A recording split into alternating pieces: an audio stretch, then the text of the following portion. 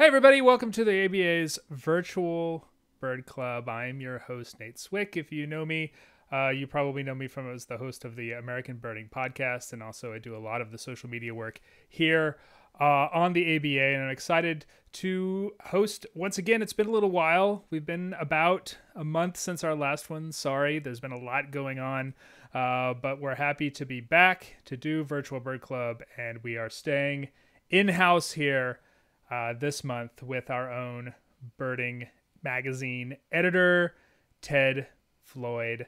Hello, all the people watching on YouTube, Twitter, and Facebook. We're really excited about this one. I don't really have much more of many more announcements to make. I do have one thing to say. If you stick around till the end of the program, we do have a special ABA membership discount code that you can use if you're interested in helping us, helping support the ABA and helping produce these sorts of programs.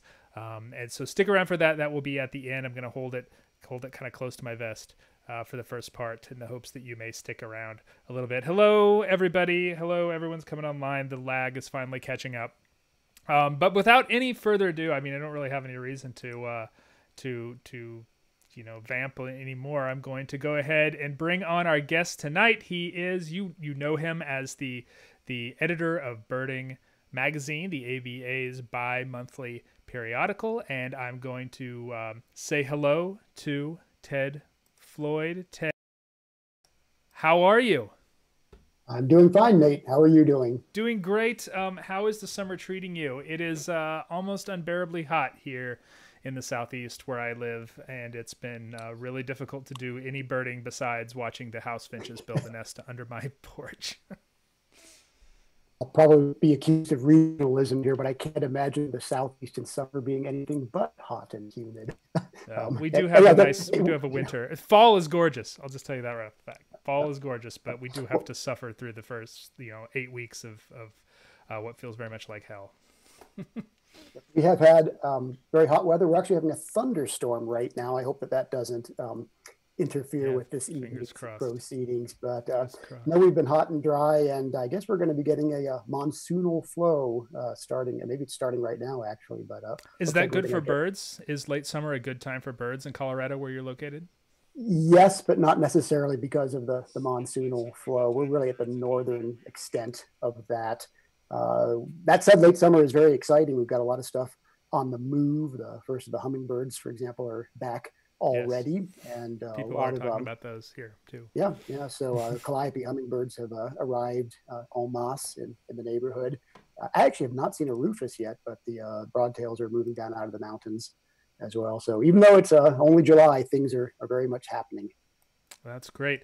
And you're a bug person as well. Is this time of year, are the bugs getting you through this time of year? It's funny. I swear to the rest of you all, he didn't set me up for this, but I was just out an hour ago running an errand, and on a sidewalk of all places, there was just an infestation of sidewalk tiger beetles. They also often go by the name, I think, backroads tiger beetles, sometimes punctured tiger beetles. So it's pretty cool to walk along about a fifth of a mile of sidewalk and see 100 tiger beetles. So they're sort of a late summer.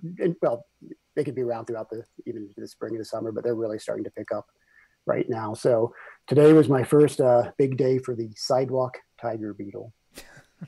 So what are you going to talk to us about today, Ted? We're going to be looking at sound spectrograms, which are pictorial or graphical representations of bird sound. And I found that these sound spectrograms are just a really great way to better understand and enjoy birdsong. So sound spectrograms are on the agenda for tonight. Fantastic. And before we get started, I do want to say to all the people out there, we're going to do something slightly different this time. We're going to pause every, 10 minutes, 12 minutes, 15 minutes, in that sort of range, and take questions. So if you have any questions about anything that Ted brings up in this presentation, please feel free to throw them in the comments wherever you are watching. I'll be keeping an eye on it, and we will ask those of Ted in our intermissions, I guess. We'll have some intermissions. And just to be clear, if it's okay, very, very brief intermissions. We'll also have the regular Q&A at the end. But yeah, I intend for those sort of 10-minute, if we want to call them that, 10-minute, breaks to be basically just a time for me to get a swig of water. And if there's just some sort of really pressing question, like I just blew right past something that didn't make any sense, let's do that then. And we do already have one question, Ted, from YouTube.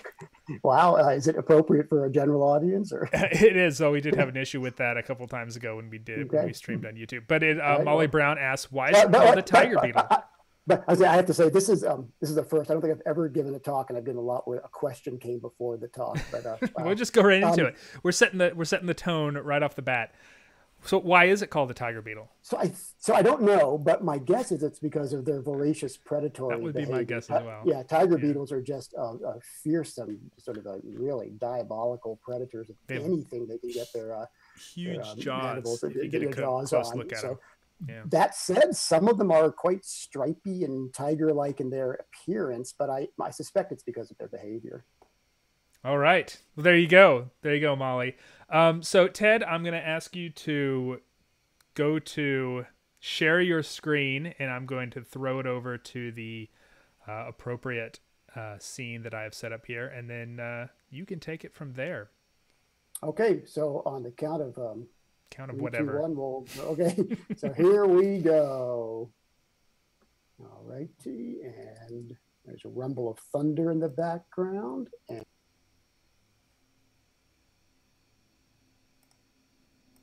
ideally, the presentation. Hang on a second here.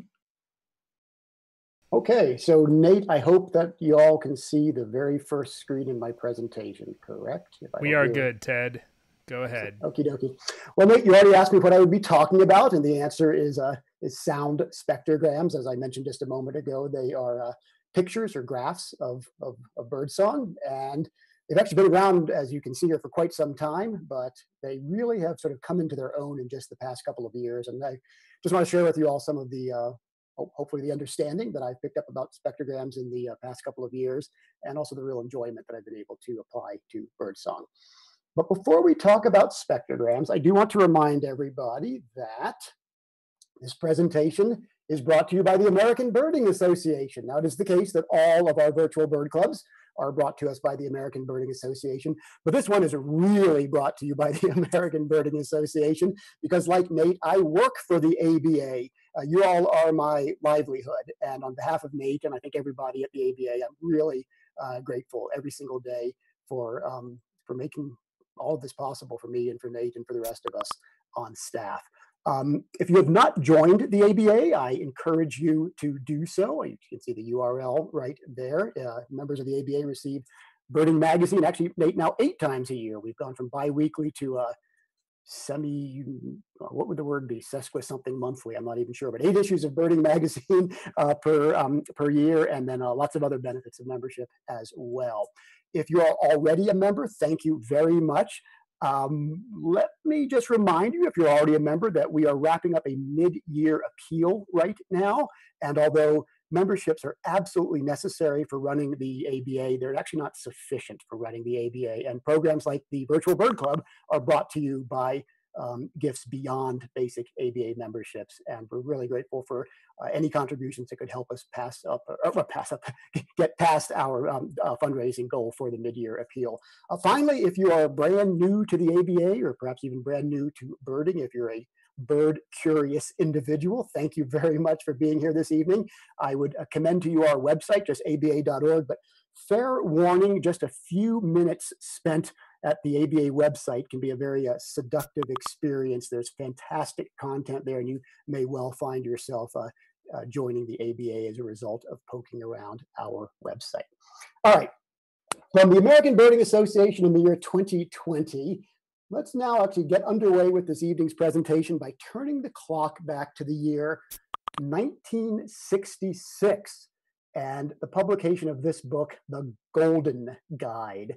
This is one of the real landmarks on natural history publication, on natural history publication landscape. It's one of the great bird books. I would say really one of the great nature books in the English language of all time. As I said, this book came out in the year 1966. That puts it almost exactly halfway between the publication of the first Peterson field guide and the first Sibley field guide. So this is sort of the midway between those two legendary field guides, but it's not a stepping stone. Some major breakthroughs came about because of this book, and a lot of the stuff that we really sort of take for granted in nature observation and just nature enjoyment came about because of this book. This book was a breakthrough in so many ways, and I think the biggest breakthrough in this book is that it put everything in one place. If you pop open your Golden Guide, and we'll do this in just a moment here,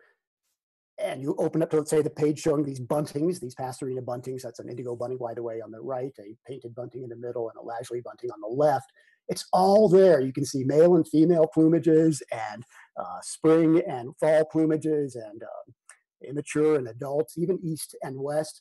And that's all on the right facing page. And on the left facing page, you have text and maps and other information. And that idea of putting everything in one place for comparative purposes and for convenience of use was really a breakthrough with that field guide. And we're going to take a look at how that works right now by delving into our field guide here. I said there are 3 species of buntings here. I'm in Colorado, so the one I have most ready access to is that bird on the left, the lazuli bunting. And here is an image that I made with my phone a bit earlier today of the account of the lazuli bunting from the Golden Guide in 1966. So this would be the left-facing page. This is not the pictures. And what's so impressive about this presentation here is the incredible density of information. The text in here is almost a miracle of economy. There's so much information in there. You have that range map down there, and we take range maps like this for granted now, but the idea of having pink for breeding and blue for winter, and by the way, they even show the molting grounds down in Arizona. Look at that. And then the hashtags for migration. That black line, that black dotted line, by the way, is the May 1st spring migration isocline. So lots of information there. But what I'm going to be talking about is this information at the upper left, that sound spectrogram, that pictorial or graphical representation of the bird's song. Again, the year is 1966. And to make a long story short, these spectrograms never caught on. Just this afternoon, I was texting or emailing, I can't remember, one of my mentors when I was a teenager. So Jack, hi, if you're out there. And he lamented to me that he never quite really got the hang of the spectrograms back in the 60s when this book came out. And that, I think, really applied to almost everybody who was using the field guide at that time. I had the incredible opportunity to talk to the author of this book, Chandler Robbins, just a year or two before he died, about the impact of this book. And it was a very spirited conversation. It was actually sort of silly and sort of slapstick at times. But when we got onto the matter of spectrograms, again, that information in that red rectangle there at the upper left, Chan sort of turned pensive and sort of almost sad and said it was a pity that these spectrograms never caught on. He said that he really felt that it was a great idea and he didn't understand why it hadn't caught on. Well, Chan isn't with us anymore, but I think that in the past few years, spectrograms really have caught on. They're really widely available for use by birders everywhere. And we're going to take a look now at how spectrograms work and how we can apply them to appreciating the songs of real birds in real life that we encounter, depending on where we are in the ABA area, pretty much every day, at least of the summer. All righty. So if you look at that spectrogram, again, that area in the red rectangular-like object up there, you see those squiggles on the page there, and then you see a grid. And across the horizontal axis on the bottom, you see time marked out in seconds, or actually half seconds, and then frequency, which is the how high-pitched the song is in units of what are called kilohertz, so 0, 2, 4, 6, and 8. And then the sound corresponds to, sorry, the squiggles correspond to the sound across that 2.5 second period of time. All right. I'm going to guess I've lost about 80% of you all right now, but I hope you don't all flee for the nearest restroom or television set or something like that, because I want to kind of unpack what I just said. And in particular, I want to say that even if you've never really seriously paid attention to a spectrogram, you actually really have seen them. In fact, you probably see them all the time, because a spectrogram is almost exactly the same thing as a musical score. If this were a real live talk, I would ask for sort of a shot of hands if anybody actually recognizes this musical score. My guess is that almost nobody does. I actually didn't recognize it until I looked into it a couple of days ago. But this is a transcription for piccolo by the French composer Olivier Messiaen of the Song of the Lazuli Bunting. So he has taken, and he actually looked at spectrograms when he did this, I think back in, I want to say 1957, 1958, and he transposed the song to piccolo. And we have this musical score here. We had that spectrogram a moment ago, and what we're going to do now is we're going to convert this spectrogram to a musical score. So there's our axis. You can see the horizontal and the vertical axis. On the horizontal axis, we are going to measure out time in seconds. And then on the vertical axis, we're going to talk about something we call pitch. Pitch is basically the note, how high or low it is. So it looks like we start there at a B flat, and then we jump all the way up to a, I think that's a high A there. And pitch is almost the exact same thing as frequency in hertz or kilohertz cycles per second. They're not exactly the same, but those different notes represent pitch or frequency. And then we see how these notes progress through time. All right, if I was down to sort of 20% retention at my last slide, I'm guessing I'm down to about 10 or 12% retention now, but we're going to dig ourselves out of this hole and persuade ourselves that we really, really can make sense out of music written in the form of spectrograms by going from this rather obscure rendering of the Song of the Lazuli Bunting to this song. You can read music, you may recognize this one already. This is the most familiar song on earth. More people know this song than any other song. Even if you've never spoken or written or heard a word of English, you probably know this song. As I said, more people know this than anybody. If this works, I'm going to insert, yes, there we go, a red bar here. In the old days, we used to follow the bouncing ball, as you may recall. But what we're going to do now is trace this red line here and listen to the song. I think I am at maximum loudness here. I'm going to play this here. Nate, if we have a problem, let me know, and I will quickly do a volume adjustment. But let's listen to this. Okay, thank you. Here we go. Whoops. All right.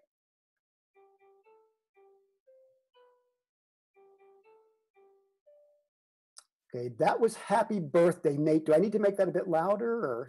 If you could make it louder, that would be great. It's a little bit soft. Yes, but I think it's audible. No, let me make that louder. So folks, we're going to have the first, I hope, and only technical interruption here. I'm just going to get out of this for the first one is always the tough one. Yes, exactly. So let's get that. I'll get the volume all the way up there and go here. All righty. So this should come through a bit louder now. All righty.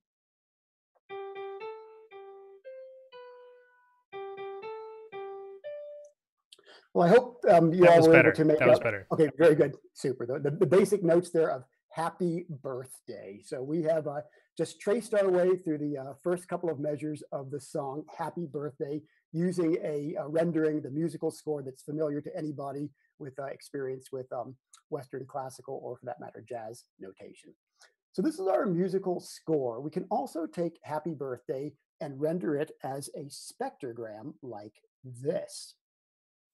So this is the exact same song that we heard earlier, but now it's in the form of a spectrogram. What I want you to do here is pay attention to, and we're going to go through this in just a moment here, the individual lowest dark horizontal bars here. I'm going to show them to you. So this is Happy Birthday right there. And then all the way at the very end, day to you. So these are the various notes in Happy Birthday. And let us animate this now and listen to Happy Birthday. So it's the same song that we heard earlier, but instead of looking at notes on the scale, we're looking at bars on a spectrogram.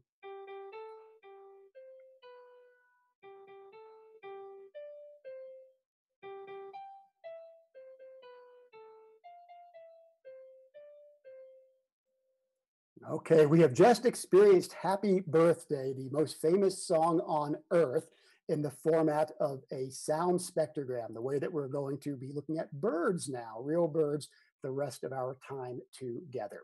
So actually, tell you what, I'm going to take a very, very quick break right now. Nate, if there has been a question in the chat group, do you want to let me know about that? And if not, we can move along right away. There haven't, but I'm going to give people about 30 seconds to ask their question because there is a little bit of a lag, and so they are getting to the point where they're going to hear you saying this at any point now. And I will pose. There was one question on YouTube, but it was about software for making your own spectrograms, which I think is something that you're planning on talking about shortly. Sure, but I'll just very quickly say that these the images and the animations that you're seeing here are actually just all created in PowerPoint. So I have not imported in any third-party software at all here. This is just these are literally PowerPoint slides that we've seen so far. All right. Okay. Well, yeah, and since we'll have other opportunities. Yep, we can continue here. Okay, great. Well, let me move on from happy birthday to this. Well, this is a bird. This is a bird song. I'm not telling you all yet what this bird is here, but what we're going to do here in sort of a quiz format, I guess, is I'm going to play for you the song again, follow that red bar. Ted, can I pause you for just a second? Yeah. We did have one question that was related to happy birthday that I wanted to make sure that we got answered before we moved on. Beth Leach asks, why the multiple bars above each note? Yeah, so I knew there'd be some technical ringers in the audience here. So, Beth, if you're a musician, those are the overtones, the fundamentals. So, because of the instrument that's being played on a piano, in addition to the lowest note that we hear, you get those partials or overtones, and you can actually experiment this, like when you open up a piano and look in, and you can see strings vibrating that aren't just the fundamentals. So you were actually hearing in there, I think, the C above middle C, and then the C above that, and probably, depending on how the piano's tuned, some G's and stuff like that. So those are harmonics, or sometimes they're called partials or overtones, and they are desired sounds. If you play just the pure tone, it sounds weird to our ears, at least in the classical and jazz traditions. That's not necessarily the case in other musical traditions. But those bars, again, are overtones or harmonics that are largely inaudible to human ears. By the way, it's a great setup because we're going to be talking about sounds inaudible to human ears in just a little while here. Okay, thank you for that question. Let's listen to this bird as we watch the red arrow. And I'll give you a hint here. If you live anywhere in sort of the northern United States or pretty much all of Canada, you're going to recognize this one. All right, whoops, there we go. Oh, sorry about that. Here.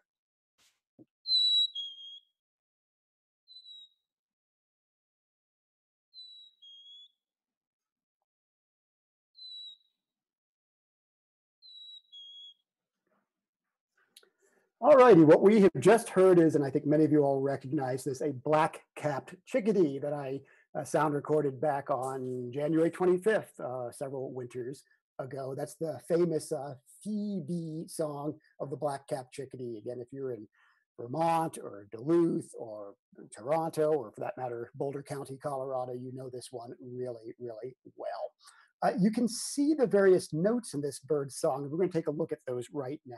So the first note that we hear is that very pure phi note, followed by a lower note that goes B. And this is the famous B song of the black-capped chickadee. The second song element there at about 3.4 seconds, it just goes phi. And then at 6 seconds, it goes phi B again. And then at 9.1 seconds, phi. And then at 11.45, phi B. Except that that's not quite right. We hear Phoebe and the birds say, the field guides say Phoebe, but across much of their range, the black-capped chickadee doesn't really say Phoebe. It says something different. We're going to take a look at that now by examining this lower panel, which I haven't explained yet. So the upper panel is the spectrogram. Again, that's the plot of frequency or pitch across time and seconds, against time and seconds. The lower panel, with those big blue blobs against a gray background, is called the oscillogram, or the waveform function. And you can basically think of it as a measure of loudness. So that first big blue blob there, it's a lot of sound, it's a big blob of sound energy, is going to say, I'm saying, hey, note hey. And then we see that dumbbell shape there indicating two sounds, and I'm going to say that that is sweetie. So if you listen to a black-capped chickadee, if you listen carefully, if you have a spectrogram, you can actually hear it go, hey, sweetie, 3 notes instead of 2. Now that we know that, I'm going to back up here, play this one more time, and let's see as we trace along here and follow that bottom oscillogram in particular, if you can hear the 3 notes in the chickadee's song. So let me back up here. Okay. And we're going to play it again and see if you can hear, hey, sweetie, instead of just Phoebe. All right.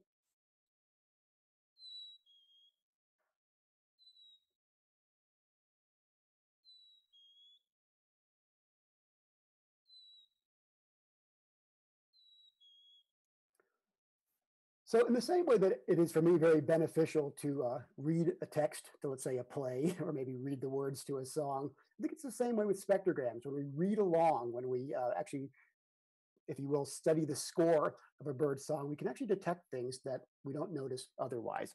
Okay, I'm going to get us through this black-capped chickadee again, but we're not quite done because it was January 25th, 2017, and I guess I was sort of bored that morning. I didn't have anything to do other than spend a lot of time with this chickadee. So this is the same chickadee back in Greenlee Preserve in Boulder County, but here it's giving a totally different vocalization. Now, instead of playing the song first and then analyzing the spectrogram, we're going to analyze the spectrogram and see if we can hear it in our head before we actually.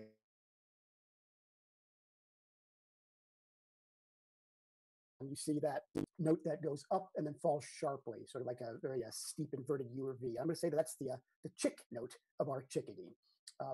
Then we have another similar note right below it. You can kind of guess what's coming next. And we have chick, and those next two notes, those stacks of wavy notes are going to be D, D. So this is the chickadee, very famous onomatopoetic call of the chickadee, the black-capped chickadee. Then you see another song element here, and you've got the chicka there, but then here we have three Ds, D, D, D. And for the for the third song element beginning there at about 12 seconds, we get the chicka D, D, D, D, D. So you can actually count up the number of D notes there, which I think is kind of cool. The chickadee is actually saying different things with those different D notes. We've learned in recent years that the number of D notes is a surprisingly quantitative and even qualitative measure of an assessment of danger by the chickadee.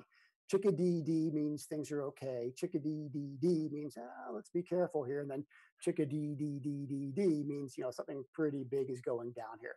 My guess is the chickadee wasn't concerned with me. The chickadees in the neighborhood learn about people pretty quickly. There may have been a Cooper's hawk or something like that in the area, or maybe the chickadee was just ticked off at me. But anyhow, I think it's really cool that you can count up the number of D notes and learn something about what the chickadee is saying. And again, there's a difference between DD and DDDDD. The same way that, say, in English, if I say so or so, those are really different words. It's the same thing with chickadee versus chickadee. I want to say one thing about the oscillogram, and we're going to go to the bottom panel there on the far right. Notice that the note is actually the loudest note in the bird's call. The extent of departure from that thin trace line is how loud the bird's call is. And by the way, it doesn't really say chick, D at all. That second sound is also sort of like a constant in English. So this bird really goes chick, chuck, chick, D, but that second note is very, very loud in there. So we'll always call these birds chickadees. We'll never call them chick, chuck, D's, but they really are chick, chuck, D's, not chickadees. So that is what we can see from the spectrogram. Let's actually listen to the bird now and see if any of that is correct. All righty.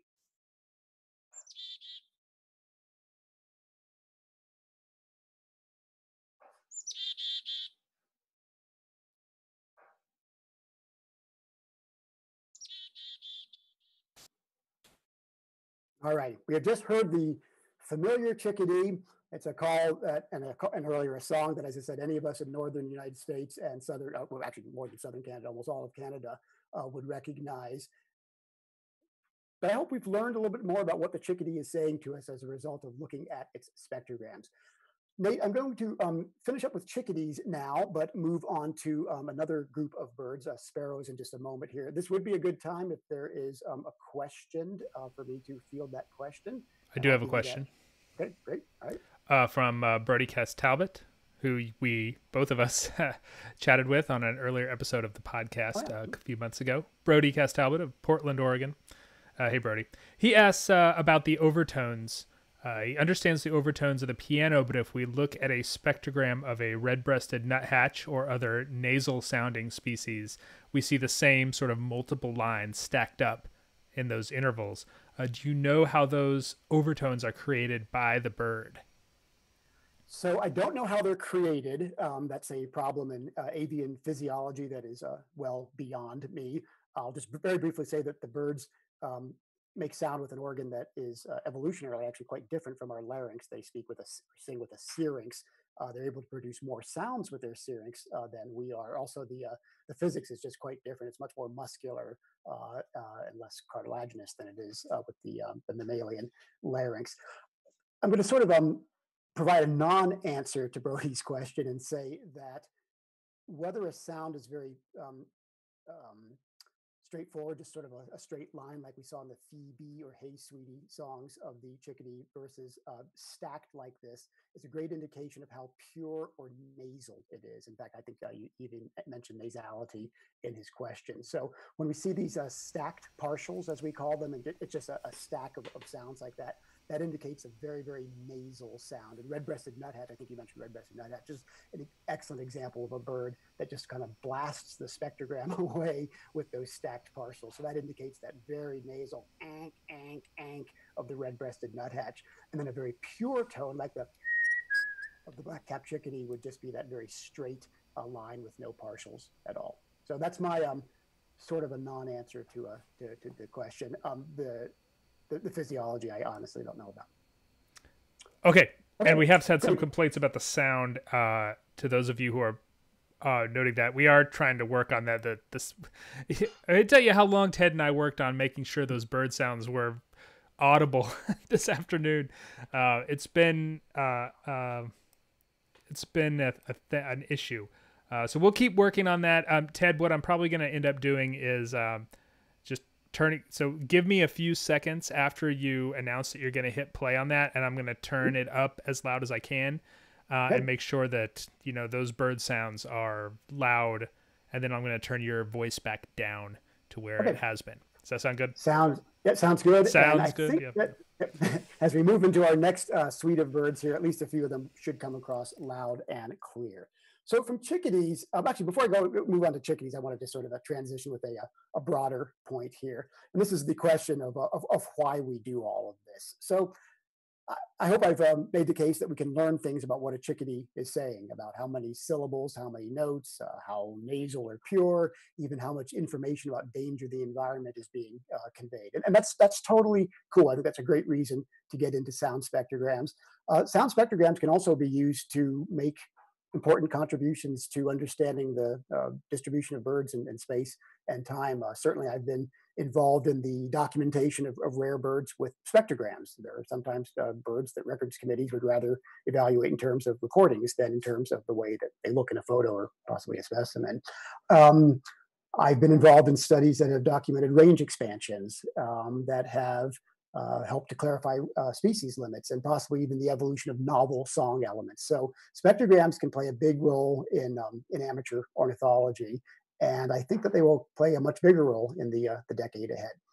But I'm going to backtrack now and do a total 180 on you and say that I think I enjoy spectrograms more than anything else for the sake of spectrograms. In the same way that I really enjoy looking at a beautiful photo of a bird, a spectrogram can just convey some really cool information and can help our brains appreciate birdsong in ways that simply hearing the sound without the spectrogram cannot. And we're going to look at a couple of case studies for that in a moment.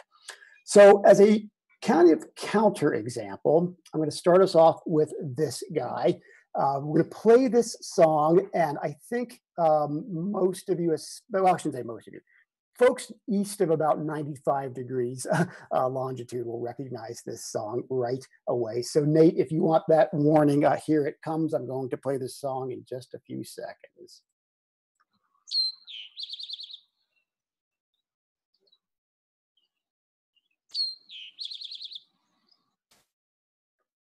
Okay, that was an eastern towhee, but not any old eastern towhee. That was an eastern towhee at the legendary Ashton Tract in Newcastle County, Delaware. Nate, I think you actually were with me when I recorded that bird. It was at an ABA event, as you can see, a few springs ago. So this is the eastern towhee. This is the sort of bird that honestly we don't need a spectrogram for. we've known drink your tea, the mnemonic for the Eastern towhee, for as long as any of us has been birding. That said, you can see the elements of the bird's song in there, and sort of a dirty little secret. It doesn't say anything at all like drink your tea. It's not what the bird is saying. It's a mnemonic that works well for us. But if we were to actually dub in here the words drink your tea, they would look utterly different from those notes that we see on the spectrogram. And at the very end here, we're going to see a little bit about how that works. So, this is the song of the Eastern towhee. We know it as drink your tea, and I think we'll always know it as drink your tea. When I hear that, I smile and say to myself, drink your tea. But most other birds, and sparrows in particular, sing songs that do not so well lend themselves to mnemonics, like this one. This is another sparrow, and Nate will be listening to it shortly. I'll give you a little bit of a heads up there. This is a sparrow with an odd-looking song. You can see those two sort of great big black bars of sound there. They show up really well on the oscillogram on the bottom, and also fairly well up on the spectrogram. And then you see those three little clipped descending notes right before each bout of song, and then another clipped note at the end. So this might go something like, and for those of you all who spend time in hay meadows and reclaimed strip mines all across eastern and northern United States and southern Canada, and by the way, even in the central peninsula of Florida, where the Florida grasshopper sparrow occurs, you know that we're listening to a grasshopper sparrow. So Nate, let's see if we can crank the volume up on this one. It is going to be fairly high pitched, but it's a fairly loud recording too. So here goes. Oops, sorry. Here.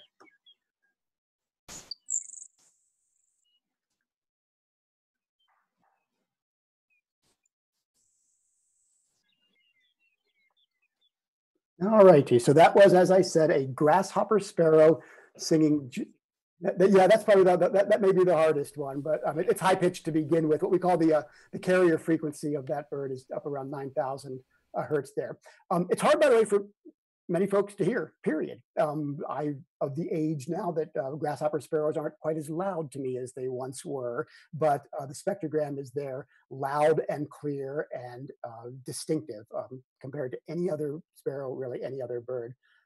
Just a quick pause here to reflect on sparrows. Birders love to talk about the best this or the best that, the cutest bird, the most ferocious bird, the fastest bird, the greatest bird, I don't know, you name it. But at least in the ABA area, I think when it comes to the best sounding birds, and I'm totally a fan of Catharus thrushes and winter wrens and loons, I think the sparrows are, it's not even any contest. We have like 50 species of sparrows in the ABA area, and every single one of them sings a fantastic song. And I've really come to appreciate that, especially in the past couple of years, by really digging into the spectrograms of sparrows. All right, so this is our grasshopper sparrow. It says tip, tip, zzz, tip, but I find it easier to actually appreciate and recognize the song by way of its spectrogram. Now we're going to move to a sparrow whose song spectrographically is so complex that I have never seen anybody come up with a mnemonic for this one. There's no drink your tea or see me, here I am, or yank, yank, yank, yank, yank. This is just an incredibly beautiful sounding sparrow. Let's play the song and then talk about what this bird is and something really odd that's going on here. So Nate, this is another fairly high-pitched one, but I can tell you it's loud from that oscillogram, so get ready to crank up the volume.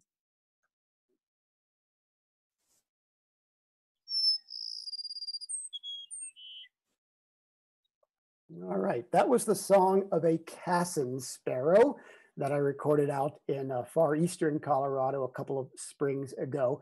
By the way, if Michelle Batiste is in the audience, you were with me when I recorded that. I think you were a couple of moments away from hypothermia at that moment. It was about 35 degrees Fahrenheit and that sort of snowy, misty northwest wind at 25 miles per hour. But the Cassin sparrows were really doing their thing there. All right, this is a complex and beautiful song. And you can tell from the spectrogram, and even more so, that an awful lot of stuff is going on here. And what's really weird about this bird's song is that what we see spectrographically is not what is described in any field guide. I think that the Sibley Guide gets this one perfectly. The Sibley Guide says that the song consists of 4 notes, a long sweet note, then a longer trill, and then 2 shorter notes. So the Sibley Guide tells us to listen for this, this, this, and this. Other field guides, by the way, say the same thing. I checked the old, the Golden Guide, the original 1966 text, and it talks about those 2 notes at the end there. The National Geographic Guide correctly and very thoroughly, as is the wont of the National Geographic Guide, notes that often there are 2 introductory notes. So there's one here, the Sibley Guide notes one. There's actually often a second introductory note here. But what's really weird about all of this is there's more going on here. For example, this note and that note. We don't hear that when the bird gives its song. I have listened to thousands of Cassin sparrows. I sort of tricked myself into hearing that because I know exactly where it is and I can sort of set myself up for it. But the field guides all tell us that the bird goes, if you will, sort of do, do, do, do. And those really loud notes circled up there a little bit higher than the other ones are just not mentioned in field guides and not heard by our human ears. They really are there. And that raises a question, what on earth is going on here? It's a little bit like that Phoebe problem or Hey Sweetie problem with the chickadees.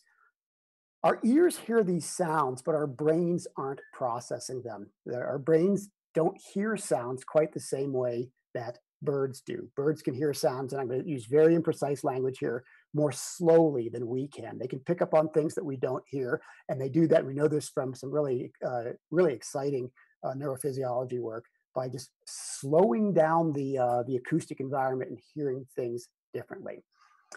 That's cool with the Cassin sparrow. It was cool with the chickadee. But here's the bird that takes the cake in this arena. It's another sparrow, and if this works well, I'm just going to go to a black screen here. Don't panic. You don't see a spectrogram. You don't see anything here. I'm going to play a bird song for you, and Nate, let's do that at about, well, right now, and let me get set up here. So I hope you got the sound cranked up. And here is this bird song. Oh, and by the way, this is going to be a very short, brief song. Here goes. Well, that was the entirety of the song of a Henslow's sparrow. This was recorded by Andrew Spencer out in West Virginia, a couple of, actually quite a number of springs ago, about 11 springs ago. Last I checked, I think Andrew was the most prolific recordist of all time on Xeno Canto. So I really appreciate the effort that Andrew and his colleagues are doing to get a lot of great bird vocalizations out there. So everything about the song of the Henslow sparrow is just really, really weird. It's incredibly short, and almost all commentators have said that the song of the Henslow sparrow is incredibly, they've used words like wimpy, impotent, feeble, inadequate. I think Peterson himself called it like the least impressive of all the birds in what we now call the ABA area. But why would that be? Well, you know that sparrows, I've already declared to you, sing the greatest songs. The songs of almost all sparrows, well, all the ones I can really think of, even ones that are sort of run-on and monotonous, like dark-eyed junco or chipping sparrow, are longish affairs, 1.5 to 3, and exceptionally even 4 or 5 seconds long. This poor song of the Henslow sparrow is barely 1/4 of a second, I guess about 1/3 of a second there. Well, you can tell from the spectrogram and the oscillogram that there actually seems to be an awful lot of stuff going on there. So what we're going to do now is, it's not really cheating, it's just re-rendering this spectrogram to sort of stretch out the x-axis, to stretch out the time in seconds. And we're going to do that like this.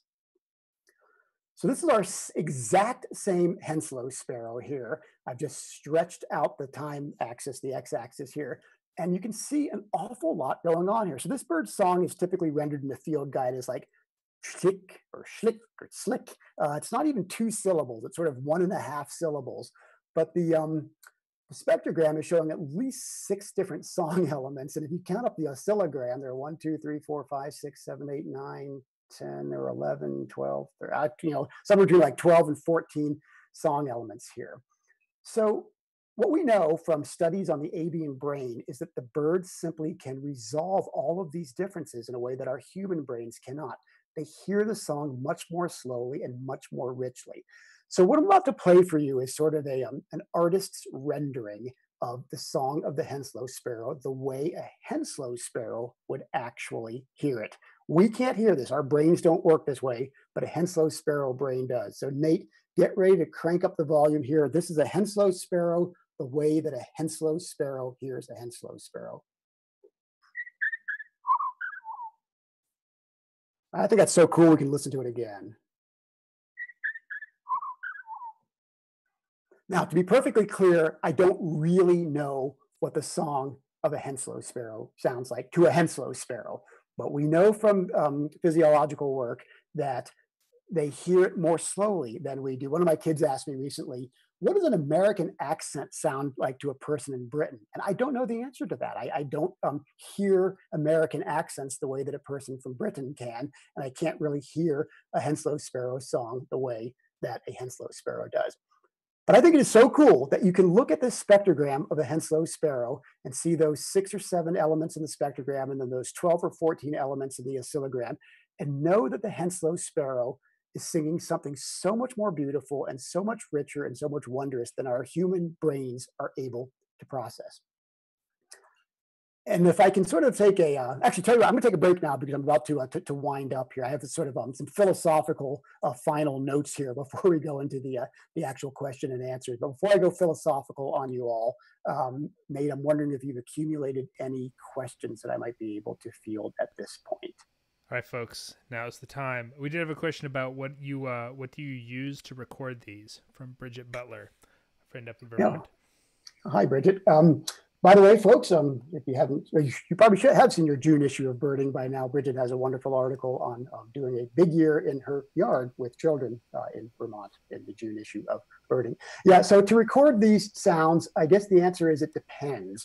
I do use a designated, what I call small pocket recorder. The actual product is the Olympus LS10. I got it used from a friend about 10 years ago, and even though I at one point left it outside, for folks in Boulder County, you're going to be appalled to hear about this, in a snowstorm in Lagerman Reservoir, and it was found 3 months later. It's still working just great. You can also, talk about takes a lick and keeps on ticking. You can use a smartphone, by the way, and I'm going to briefly at the very, very, very end talk about that, but smartphones work great and they work better than they ever have before. You can simply press the red button on voice memos and get perfectly, serviceable recordings of bird vocalizations. It really is worth, though, investing in the free or 99-cent app that substantially improves the quality of the recording as well. In the old days, we recommended using plugins, external mics for smartphones, and they don't really appear to be worth it anymore. So a smartphone with a very inexpensive, I mean like 99-cent expensive or even free app is probably the way to go. You can also invest in a small pocket recorder. Finally, and although I haven't done this in years, you can get, one of those really big, serious recording ears, but they're not really necessary for most of us anymore. So, okay. Any other questions later? Oh, very good. Okay, move on. Okay, so let's just linger here, one more moment here with this Henslow sparrow and the sort of sense of wonder that I have when I look at this spectrogram and realize that there's so much more going on in the brain of a Henslow sparrow than I can ever plug into. And one of the realizations we've had about birds during the past quarter century is this applies to everything about the way that they perceive the world. There's been some spectacular work published in just the past couple of weeks on how a hummingbird in South America, the Ecuadorian hill star, can hear sounds far higher than we humans do. Not only that, we know that hummingbirds, as spectacular as they are in terms of their plumage, actually see colors that we can't begin to see. They see a much richer sort of multidimensional color palette than we do. So I know, picture some incredible tropical hummingbird and then, pictured on, some psychedelic drug. And that's sort of the way that hummingbirds routinely see one another. Hummingbirds, sparrows, and others just perceive the world in ways that we simply do not. But fortunately, we humans have brains and hearts and minds that are able to accept the fact that our reality is much more complex than we ever knew. I think almost on a daily basis, I just like to remind myself that the world really is round, even though I can't prove that by walking down the street. that species really do evolve, even though I haven't been around here for millions of years to observe it, that the sun really is at the center of our solar system, even though from the perspective of Earth-based observers like ourselves, it sure seems to be the other way around. I just think it's really, really cool that we know that the world around us is so much more fascinating and complex and extreme than we ever imagined. You pick up on that idea a lot in the physics literature, maybe the sort of hard science literature, sometimes in math. I think that it's truer and more powerful, and it's way more beautiful for us in ornithology than anywhere else. I love to go out and listen to a bird or watch a bird or otherwise engage a bird and realize that that bird is engaged in a reality that I share with that bird that is much more complicated than anything that my ordinary and rather feeble hearing and vision can apprehend for me. Before we move on, and I am about to wrap up here, I want to share with you all that I think, to me, the most exotic and exciting idea of all, the one that I just love to remind myself of on a daily basis here, is what I like to think of as the relativity of now. So this is the idea, mainly from physics, that there's nothing special about being right now with all of you all. We know that issue with the relativity of here. I'm here, Nate is in North Carolina, others are elsewhere. We get that each one of us is in different places and our heres are just as equally valid as anybody else's. It turns out that that's the case with now, that something that happened 7 days ago or 7 years ago is just as now as something happening right now. Something that's going to happen 7 days in the future or 7 years in the future also has actually already happened somewhere in space-time. I know that we're all trapped in the now, but physics assures us that the events that we think happened then or that are going to happen in the future are happening right now simultaneously. So what on earth does any of this have to do with bird watching? Okay, well, bear with me. What it has to do with bird watching is this. I think that we birders, because we're human, love to reflect on the things that we used to see and on the things that we're going to see. We love to remember the past. We look forward, sometimes with hope, sometimes with dread, to the future. And we're plugging into this ancient, and it turns out very authentic idea that the past is a lot more real than we ever imagined, and that the future is a lot more real than we imagined as well. One of the ways that we connect with this idea is by taking pictures. Wrap up now with some thoughts on Lasley buntings, the birds that got us started there back in 1966. But this is an image from just a few days ago. As you can see, it was photographed by my daughter, Hannah Floyd, on July 9th. I was standing there with Hannah when I took that picture of the bird. By the way, Rob Nyer, if you were out there, you were also standing with Hannah and me when we took a picture of that bird. And there's something powerful and spooky and eerie, but ultimately very hopeful and assuring to know that somehow out there in a now that I can't grasp right now, Hannah and Rob and I are still standing there with that Lasley bunting. That event is every bit as real, even though we say that it's in the past, as something that's happening to us right now. Now, July 9th wasn't all that long ago. Hannah and I and Rob are about the same people that we were back on July 9th. But I'm going to turn the clock back a little farther now to this, I think, final song spectrogram that we're going to look at and then listen to. So, Nate, I'm going to play this spectrogram here, and I want you all to, if you can hear it, I hope, notice two things. There's going to be a bird there, I'll tell you already. It's a Lasley bunting from about the 1 second to the 3.5 second mark. And we'll just listen to what comes in at the 6.7 second mark. So, are you ready, Nate? Here we go.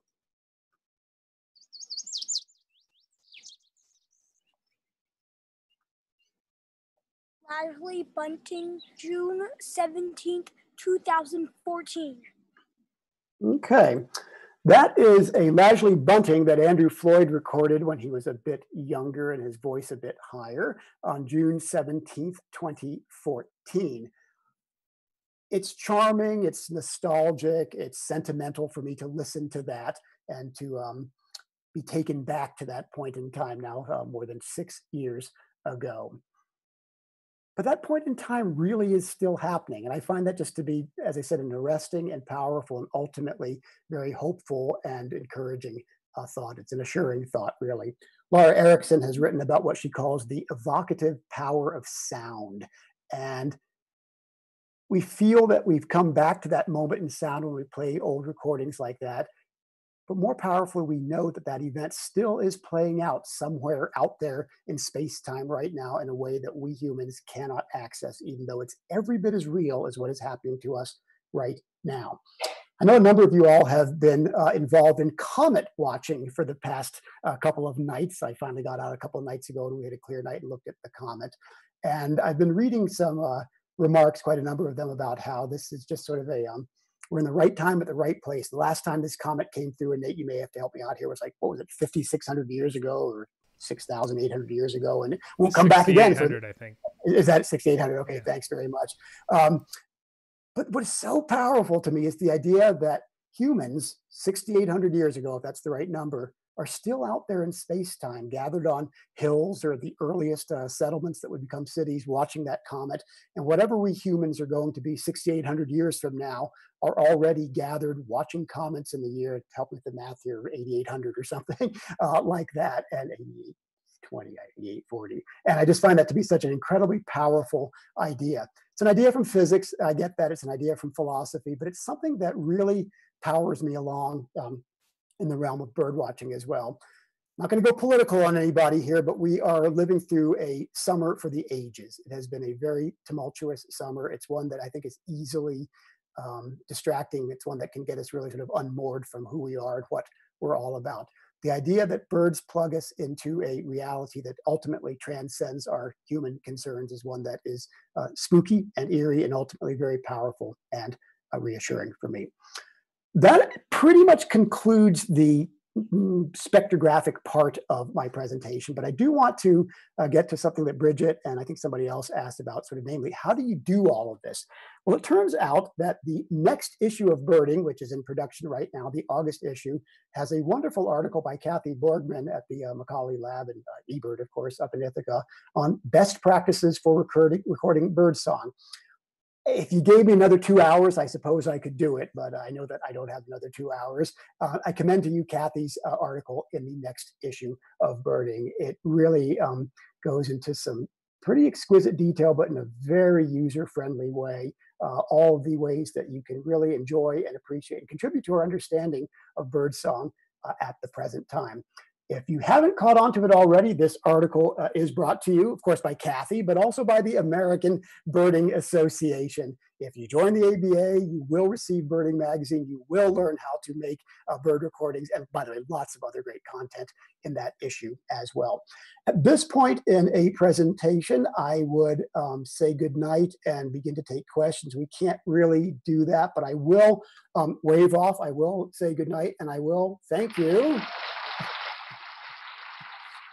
for your attention. So I am done, and I see that we're approaching the hour. I think the format now, Nate, is for you and me to sort of go back into studio, so to speak, here and to field questions. That is correct, Ted. That'd be great. Okay, well, I am here, and I can linger for as long as anybody wants me to. Sounds great. Ted, would you drop out of the screen sharing mode for Zoom, please? Okay, all right. See, was that successful? Perfect. Very good. Thank you, Ted. Clap, clap, clap, all the virtual claps that we can do. You may have to play your sound effect one more time there, Ted. If anyone has any questions about Ted's talk or bird recording or the ABA or birding in general, I think we could probably manage to take those as well. Please let us know in the comments here on Facebook or YouTube or Periscope / Twitter, wherever you get it. I did promise you I promised you a code that you could take to get a $10 off ABA membership, and I'm going to give it to you right now. It is VBC10. It should be floating vaguely above my head right now. If you enter that code, you will be able to get a $10 discount for an ABA membership that is good through Friday, so by the end of the week. So if you want to take that, please do so. I'm going to start looking for some questions here from folks. I don't have any, Ted. Do you have any anything you want to say? We have a lot of great talk, Ted. Nice job, Ted. All right, well excellent. done. Yeah, just sort of to Kathy's article in particular, there's this sort of black box question of how do you go from pressing the button on your phone to getting the content onto your laptop and then onto the internet, and that's a very fair question for sure. Mm-hmm. It's funny. I sort of changed my tune on that over the years. I really do recommend now simply starting with a smartphone. A purist like, well, frankly, Kathy or me or maybe you would say that the results will be sort of crude. But how many of us really start with the fanciest camera on earth as well? I think that you'll be really surprised and gratified by just how good and clear those smartphone recordings are right now. While you're actually still on your phone, you can do some basic editing. You can, for example, clip out sounds at the beginning, which is a very good idea often. And then when you're onto your laptop, using some of the very easily available editors. I use Audacity, which is spelled just like it sounds. Funnily enough, is the same recording software I use for the American Birding Podcast. Yeah, there are people out there who listen to the American Birding Podcast. I use Audacity. Which is the same thing Ted uses to record bird songs. And Audacity, by the way, songs, I should say. Well, either way, in my case, edit bird songs. There are so many macros and settings and so forth that you don't really need to get into, but just some very basic ones. Just sort of, I just like basic photo editing can take a surprisingly noisy in the acoustical sense bird recording and make it actually quite beautiful. So yeah, I just want to encourage folks to get out that phone. You've got voice memos if you're on an iPhone already. Press that red button, point your phone in the direction of an ideally fairly loud and close bird, something like a robin or a yellow warbler, a black-billed magpie, cardinal. You guys have cardinals out east, and I think you'll be gratified by the results, and you can pretty quickly get that content to eBird and therefore the Macaulay Library to Zeno Canto. By the way, I know it's a commercial program, but SoundCloud is a great place to store your sounds as well. I think they're more useful at Zeno Canto or at Macaulay, but SoundCloud works great as well. Yeah. We have a question from Bridget Butler.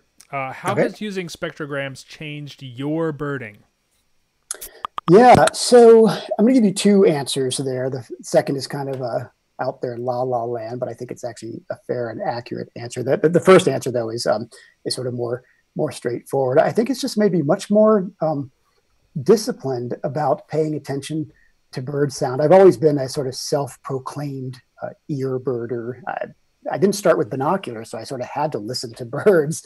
And I would just sort of say, well, I know that's a blue-winged warbler, or I can just tell that that's a yellow-breasted chat.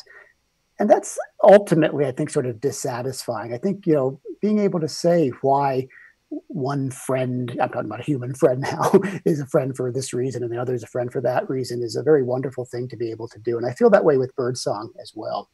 The second answer, and this is where I'm going to go a little weird on you, but I've actually looked into the literature here, is that spectrograms actually change the way our brains work. So there's a tremendous amount of literature, really quite recently in brain imaging, about the value of synesthetic learning. So seeing and hearing sounds at the same time.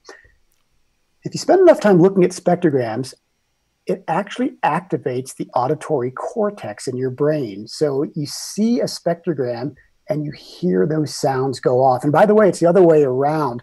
You can hear a sound and see the spectrogram in your brain. Now that may sound like something out of a Kurt Vonnegut novel. Why would you ever want to see a sound or hear a smell or something like that? But really we now know Huxley, that sure, there too. Okay, good. But we now know that synesthetic learning is very, very powerful and very effective. It was sort of erased in Western learning with the invention of the printing press about 500 years ago. Cultures outside the literate cultures in the world actually have a lot more going on in their auditory and visual cortexes. It's really valuable to listen to sounds, to look at sounds. And by the way, I haven't gone to this realm at all, but to smell things at the same thing, possibly even to taste them and feel them. So that synesthetic learning experience, which comes hard to somebody like me with sort of more formal training in seeing and hearing, has really made richer my engagement of the world around me. I have a question from YouTube, Ted, Okay. Rob Hubner. How does this work with night recording of migratory birds? I know that you've done a little bit of that. Yeah. So a bird's flying over at night and you can't see it. And the birds that fly over at night tend to get rather short and clipped notes. And that's, by the way, especially the case in Colorado, where we get mostly warblers and sparrows moving over at night. So the birds all give these sort of variants on tsip or tee or tsip or tsip or different little sounds like that. They kind of sound the same to our human ears, but spectrographically, they look really quite different from one another. I remember an experience many Novembers ago when we had a fog event and birds were coming down low into the streetlights at a busy intersection near where I live, near Boulder, near Denver actually. And it was just this cacophony of these little tip and flip notes. And yeah, I guessed that there were chipping sparrows and white-crowned sparrows. And it turns out there were actually some pretty uncommon birds in there as well, including possibly, Diana Doyle and I have looked at this, including possibly a Nelson sparrow. We still need to look into that one in a little bit more detail. So you can really make sense of what's going on up there by pointing your recorder at the night sky and then going back to a laptop, looking at spectrograms and seeing how those little notes by virtue of how they rise or fall or stay flat, or whether they're buzzy, whether they're nasal or not nasal, whether they have 2 or 3 bands, correspond to the different birds that fly over at night. Do you have any thought about the, this is from Roger Hoffman, any thought about the spread of viral songs in the bird world? I think he's talking about that recent observation with white-crowned sparrows on the Pacific Northwest. Yeah, I think that was white-throated sparrows. White-throated sparrows. One of those. Yeah, one of those zonotrichias. Zonotrichias, well, zonotrichia.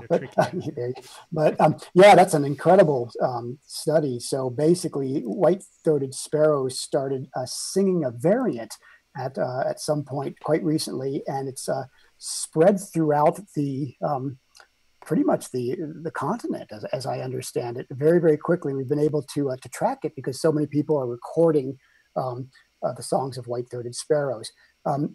2 quick notes on that. Another zonotrichia, although not one that we have in the ABA area. It has actually occurred in Colorado, but it's a controversial bird. Is the rufous collared sparrow, Zonotrichia capensis, I think. It's a South American sparrow. Yeah, so this bird sings songs that we know change over the course of several decades. Paul Hanford has documented this very carefully over the course of many, many decades. And the amazing thing is these birds' songs change predictably as the landscape changes. So with deforestation, their songs change over the decades. And then in other areas where the forests are recovering, their songs change as well. So a song that we might associate with, and I'm making this up as I go along here, so don't quote me on the exact geography, but a song that we might associate with, let's say, Panama, may actually appear in, let's say, Argentina, as the entire acoustic landscape changes. I think that's so cool.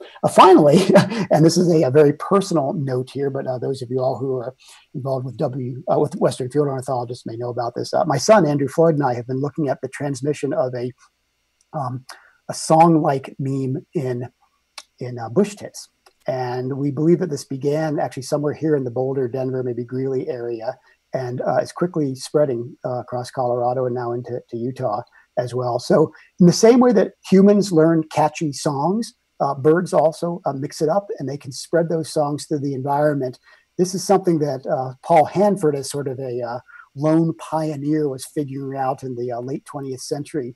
But now with this massive crowdsourced element with lots of us, thousands of us, or tens of thousands of us recording songs, I think we're really going to do a much better job of documenting how birds like white-throated sparrows and rufous-collared sparrows and bush tits are creating brand new songs and transmitting them bird to bird. Finally, Nate, you mentioned white-crowned sparrow. You weren't totally wrong there. There was some excellent work in San Francisco in the 1970s. Yeah, I may have been conflating some of that. Yep. Some of that stuff. Yeah. Zonotrichia is just such an incredible sort of proving ground for studying bird songs. So yeah, a white-crowned sparrow was a mistake, but it was a very credible mistake as well. So yeah. Cool. I have one more question, and then as we're getting close to 10 minutes past 9, what about insects, Ted? Do you do spectrograms with insects? I wonder if that's somebody who knows me. Yeah, maybe. So I sure do. I had a sort of an epiphany with insects only 5 or 6 years ago. For quite some time, I was just really annoyed by insects and by crickets in particular. They can just dominate these recordings, and you want to get rid of them. And just it occurred to me at some point that, well, maybe you can actually learn cricket song as well. And I'm really quite new to this now. I still go out and get life crickets, life katydids, life grasshoppers. By the way, not just their stridulations, but even their, what's the word I'm looking for? Their crepitations, the sounds they make with their wings when they fly off. Those are actually species specific in some grasshoppers. There is, and this is just sort of a tribute to being alive in the 2020s, a website that just to somebody of my age is just miraculous. It's called Singing Insects of North America, SINA. It's run out of the entomology department at Florida State University. I don't know who put that together or how they had the time to do it, but it is unbelievable. You have just songs at different temperatures and different latitudes and longitudes of all of the singing insects of North America. So that has just been an incredible resource for me. And it's wonderful to go out and learn new things about birds, but with me for crickets and other orthopterans, to learn brand new insects is just so exciting. So yes, I've been listening to crickets a lot, and I confess that they really are vying for my attention. Birds will always be my first love, but cricket song is really, really an amazing and just brand new area for exploration and discovery. I can definitely second the Bird Sounds website that you just cited. I have used that to identify crickets in my neighborhood as well. Yep. Cool. Yeah, so yeah, Mia McPherson notes that you sent her a spectrogram of a cricket. I did? So she says. Maybe you've sent so many spectrograms of crickets to so many people you can't even keep track of how many people you have. I'm going to have to follow up with her later and see what she's talking about. That may have been a mistake. Typically, Mia and I send photos of molting birds back and forth to one another. So I don't know why I sent her a cricket, but I'll have to look into this matter. Before we say goodnight, I do want to note that this VBC10 code is good through Friday if you would like to join the ABA with a 10% discount. Or $10 discount, even better than 10%. $10 discount, use VBC10 and join the ABA. Otherwise, we're at quarter past just about, so I'm going to say good night. Thank you to everybody who is watching on Facebook, on YouTube, on Twitter, and thank you once again, Ted, for a fantastic presentation. And we'll be back probably next month for another virtual bird club. Please keep an eye out on ABA social media channels, and we'll let you know when that is coming. Other than that, that's all I got. Thanks very much. Thanks, everybody. Good night.